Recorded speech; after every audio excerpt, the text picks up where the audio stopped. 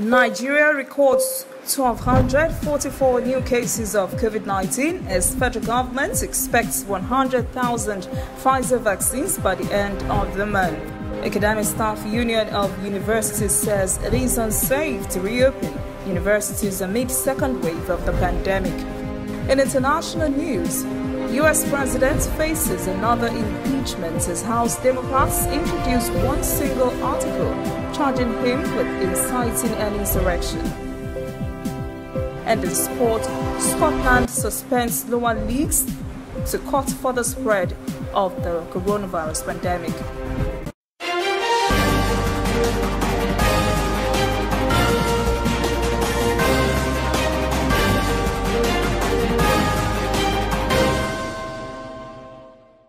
This is ANN News. I am Olajumoke Olatunji. Nigeria Center for Disease Control (NCDC) has reported on Monday additional 1,244 new COVID-19 infections in 17 states and the Federal Capital Territory. Lagos topped 774 of the cases. The Federal Capital Territory and Plateau State recorded 125 each. 10 other states recorded cases in double digits, while 5 were in single digits. NCDC reports a total of 1,361 deaths since the start of the pandemic. Meanwhile, the Presidential Task Force on COVID-19 has asked Nigerians to obey the protocols put in place as they complete their National Identification Number registration at various offices of the National Identity Management Commission nationwide. PTF National Coordinator Sani Aliyu says the government is not happy with the large crowds at NIMC offices all over the country. He said the task force has written to the Minister of Communications and Digital Economy, Issa Bantami, to shut down some NIMC offices over non-adherence to COVID-19 protocols. In the same vein, Minister of State for Health, Dr. Olorunibe Mamora, says the federal government may suspend the ongoing National Identification Number registration because of the large crowds that gather during the process, a contravention of the COVID-19 protocol and a situation that could become super spreader events. Mamora, a member of the Presidential Task Force on COVID-19, says this would help the National Identity Management Commission, NIMC, to return to the drawing board and reorder the whole enrollment process in terms of crowd management in its offices across the country. As the rest of the world now rely on COVID-19 vaccines to stem the spread, the Presidential Task Force PTF on COVID-19 says Nigeria expects delivery of 100,000 doses of the Pfizer vaccine by the end of January and 42 million free vaccine doses through the COVAX facility being administered by Gavi. Correspondent Deji Badwas has the story.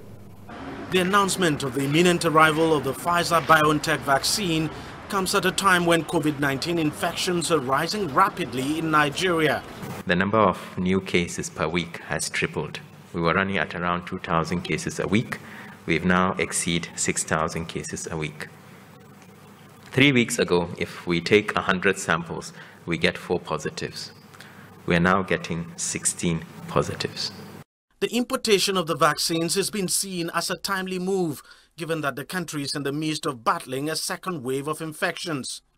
In the first phase, through the COVAX facility, we expect to receive approximately 100,000 doses of the Pfizer-BioNTech vaccine by the end of January. In the second phase, also through the COVAX facility, Nigeria is expected to secure free delivery of 42 million doses of vaccines, which will be a combination of all the available and approved vaccines currently in the market. And authorities have already identified who should get the vaccine first. Priority will be given to frontline health workers, first responders, strategic country leadership, and those that are elderly and with comorbidities. But some medical experts say getting the vaccines into the country might just be the easy part. We need to put systems in place to ensure that the health workers are adequately trained, because they need to protect themselves as well. And we also need to put systems in place to make sure that we adhere to the vaccine guidelines, because it's not every patient, it's not everyone that can be vaccinated. There are some contraindications and there are some allergies and things that we have to consider. So we have a lot of training and a lot of setting up SOPs, guidelines to put in place before we actually start before we roll out the vaccination program in Nigeria. Authorities are also concerned that some people are hesitant to take the jab, with many conspiracy theories circulating in the country. We already see a situation where there's evidence of resistance to the uptake of the vaccines even before they have arrived the country. It is clear that we, as scientists, public health experts, and even the media, need to do more to educate people on the nature of the vaccines, how they work, and the steps we're taking to ensure that only safe, potent, and effective vaccines are delivered to Nigerians. There's no doubt that plenty of work lies ahead to enlighten people about the COVID-19 vaccines and their importance, and the authorities hope their experience in successfully carrying out polio vaccinations in the past will help them achieve that target.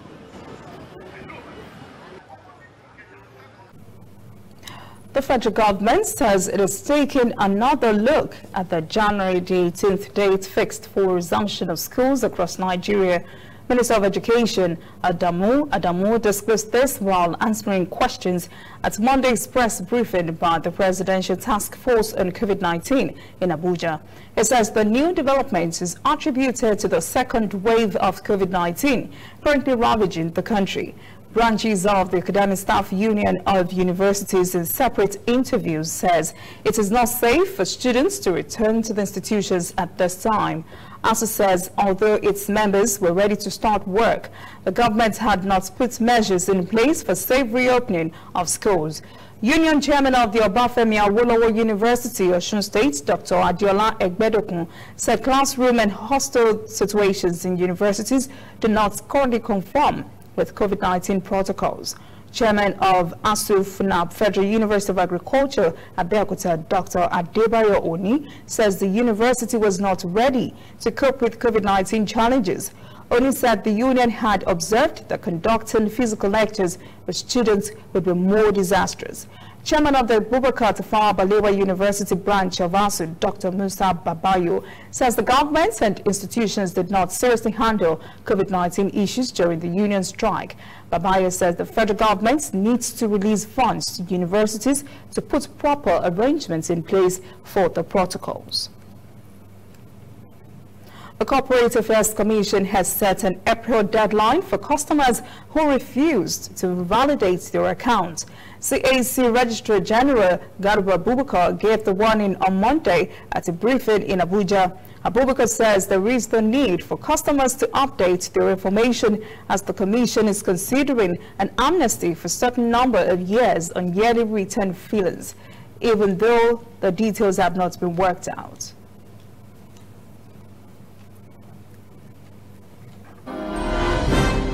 Coming up, African stories. South Africa to subsidize COVID-19 vaccine costs.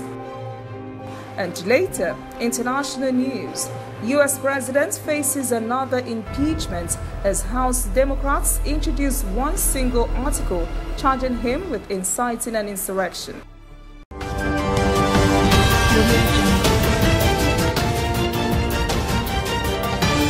You are watching ANN.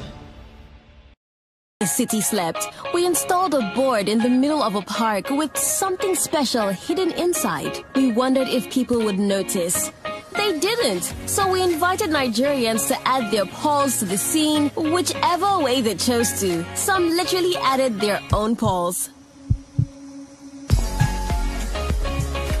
Some sang, others rapped, and even recited poetry. As they added their polls, the board came alive. Hidden figures broke free from obscurity, inspired by the crowd expressing themselves. You know you can't do anything. Because why blend in when you can stand out?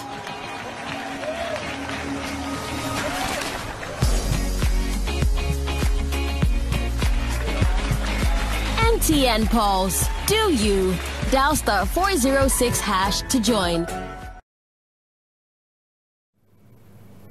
Welcome back. This is ANN News.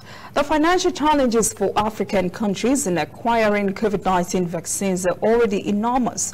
Now, the ability of citizens to pay for their jabs is another concern. South Africa is already thinking of ways to ensure its citizens have access to the vaccines by working on a plan to subsidize the cost. Correspondent Yulisa Injamela has the details. South Africa is racing to acquire vaccines to immunize 67% of the population. According to the Health Ministry, the intention is to create a herd immunity against the coronavirus at least by the end of the year. So far, the country has procured 1 million doses of a COVID-19 vaccine, a far cry from the ultimate goal. So, some leading medical aid schemes have now stepped in. Discovery Health is one of them. The private health scheme will subsidize about 30% of the population for coronavirus vaccination once the jabs become available. The medical scheme funding by law is obliged to fund for vaccinations for medical scheme members. So that's somewhere around 7.1 million medical scheme members will then receive funding for vaccination as part of that mechanism. In addition to that, there's a cross-subsidization mechanism that means that medical schemes will match fund for an additional 7.1 million people in the broader public sector. So not only will medical schemes fund for 7.1 million medical scheme beneficiaries, but will also fund for 7.1 million public sector beneficiaries. For each person who belongs to a medical aid scheme who is immunized, an uninsured person will also be covered. The medical aid schemes have committed to purchasing the vaccines for more than their standard price. From a Discovery Health perspective and a broader medical scheme environment perspective, I think we recognize the need for us to act in social solidarity to help get everyone in South Africa vaccinated, or at least get everyone access to vaccines in South Africa. So we've collaborating with government, we're pooling resources and funding and pooling capabilities so that we've got the best shot at accelerating the procurement of vaccine for all South Africans. At least one public health expert says with all this funding, the rollout strategy of the vaccines will be critical. Medical schemes will cover a large portion of the costs. They've even offered to pay for the non-medical scheme members in South Africa. So people not covered by insurance will be donated funds in order to get access. So I think that the main issue really is what is the rollout strategy and how is that to be organized. But right now, it's fine making the funds available, but you've got to get access to doses. You've got to get agreements in place. Despite the medical aid scheme's efforts, a section of the population will still need to be financially covered in terms of access to the vaccine. Government has established a vaccine acquisition task team to deal with the problem. The mandate of the task team is to assist the country in pulling together financial resources to fill the gap. And as Chinese Foreign Minister Wang Yi wraps up his 5-nation African tour, he has continued to reaffirm his country's message of unwavering friendship with the continent. He did that again in Nairobi, as correspondent Enoch Sikodia reports. Foreign Minister Wang Yi was here with the message that China's friendship and care for Africa is unwavering. His visit, which comes at a time when many of Africa's economies have been hit hard by the COVID-19 pandemic, also served to reassure the people of Africa that they could rely on China's support. Forging stronger and mutually beneficial ties, as well as battling against the COVID-19 pandemic, were top on the agenda. It is important that the first visit of the minister per year is to Africa, which sends a very strong message. China's presence and influence on the African landscape is growing exponentially, from expanding railway lines, highways and building energy generation projects, including hydropower and geothermal ones. Chinese firms are leaving their footprints on the continent. These projects have been backed by the Chinese government. Infrastructure projects, especially those in the energy and transport sectors, are key enablers of economic growth. Professor Macharia Munene of the United States International University in Nairobi says Africa struggled on this front until China stepped into the picture. Developments taking place were not taking place before the Chinese showed serious interest in doing so.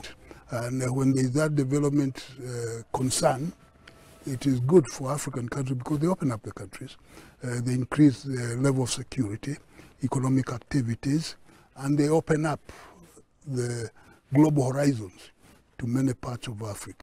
The China-Africa relationship has been on a steady rise, and the support the African countries have been receiving from the People's Republic of China has seemingly added flavor to that relationship.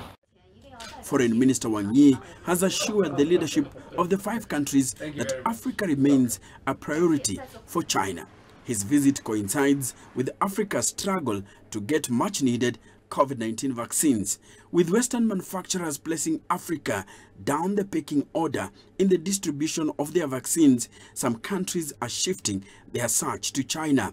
Already Morocco and Egypt have sought vaccines from Chinese companies, and Kenya too is seeking the same. And the COVID-19 has helped to reinforce mutual reliance between the African countries and China on things that matter.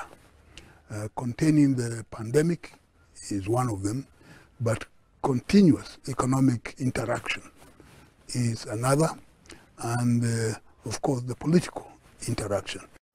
The Belt and Road Initiative, which is China's international flagship project, was also at the center of discussions.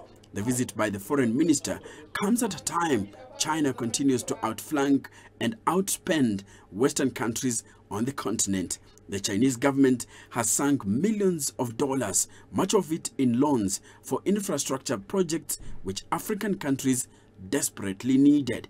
China is also keen on supporting the continent on the military front, even as African nations continue to battle insurgents such as Somalia's Al-Shabaab and Nigeria's Boko Haram. When we return, international news. U.S. President faces another impeachment as House Democrats introduce one single article charging him with inciting an insurrection. And later, sport.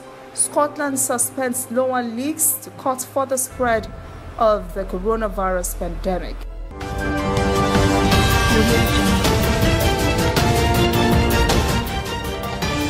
You are watching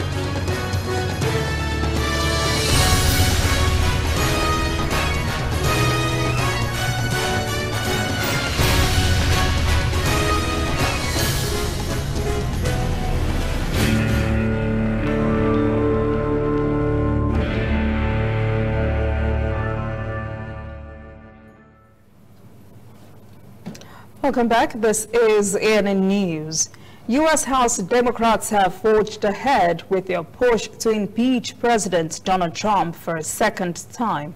A single article of impeachment was introduced against the president for inciting the mob that invaded the Capitol and caused mayhem and deaths last week.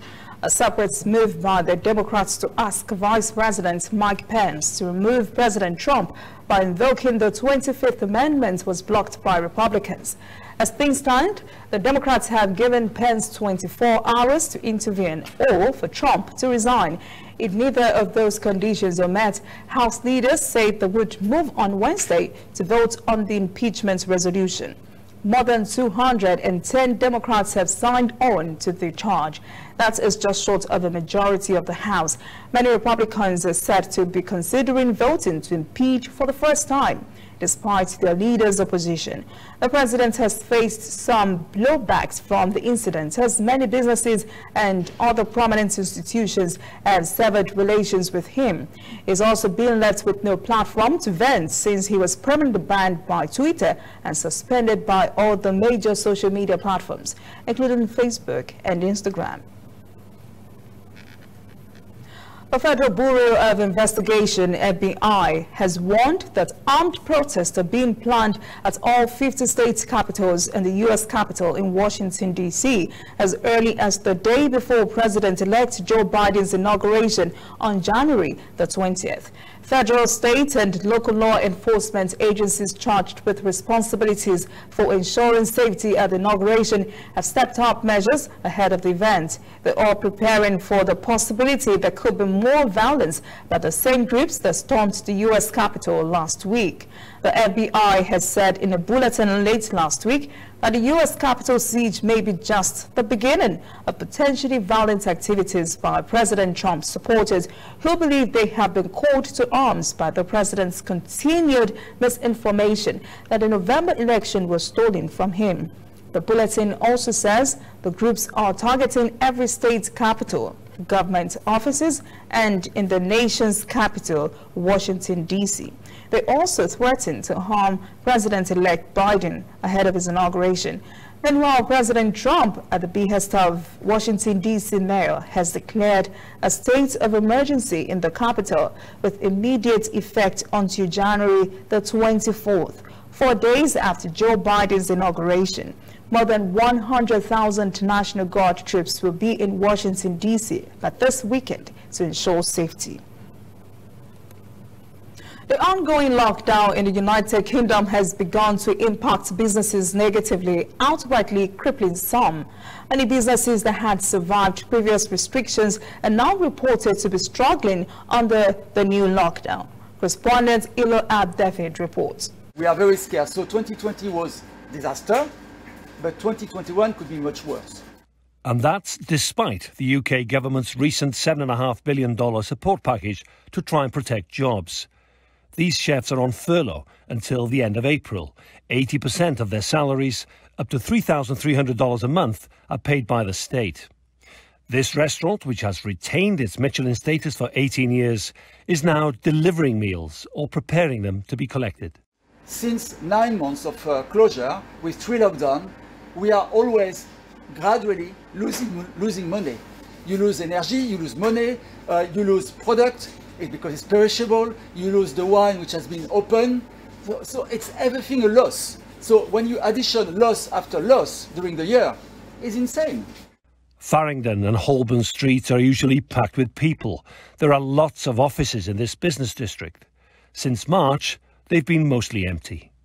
In this part of central London, pubs and restaurants rely on the workers who commute into this area to work, but also all the other businesses who depend on the daily trade of tens of thousands of workers who normally come here to the heart of London. Shoe shops, dry cleaning businesses, corner stores and restaurants and pubs depend on customers. With a lockdown likely to be enforced at least until mid-February, the government says it's trying to save businesses from going bankrupt. Pascal's company owns 6 restaurants, all with different landlords and rental agreements. 50 staff are on furlough, but another 50 are no longer working. In springtime, if the customers are not back physically in the restaurant and rent are back to normal, we need to pay the staff normally, you have no more furlough. With no cash behind, we can close. We are all in a very fragile way. Up next, sport.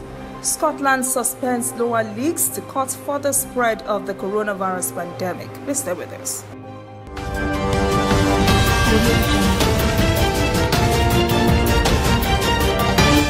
You are watching ANN. We are on the road every day, canvassing throughout Africa for news you really need. We follow this story everywhere, from every corner of Nigeria to the wide African expanse. We bring you what's making headlines. We connect you with news you can use. ANN, African News Network, in a truly African spirit.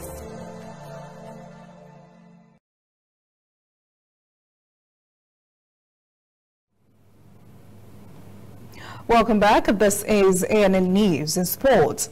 All Scottish football below the second-tier championship have been suspended for 3 weeks because of a surge in COVID-19 cases across the country.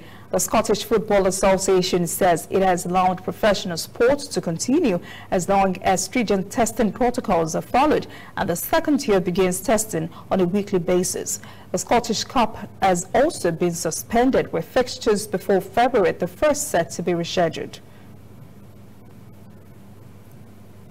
Trump's National Golf Club in Bedminster, New Jersey, owned by U.S. President Donald Trump, has been stripped of the 2022 PGA Championship. The Board of Directors of the Professional Golf Association of America voted to exercise the right to terminate the agreement to play the 2022 PGA Championship at Trump Bedminster. In a video posted on the organization's website, PGA of America President Jim Richardson added that hosting the tournament at the course in New Jersey would tarnish the image of the PGA of America. That is ANN News this evening. Thank you for joining us. For details on these and other breaking stories, visit our website, annafrica.news. Conversation continues on our social media platforms, Twitter, Instagram, and Facebook at ANN Africa TV. I am Olajumoke Olatunji. Have a pleasant evening.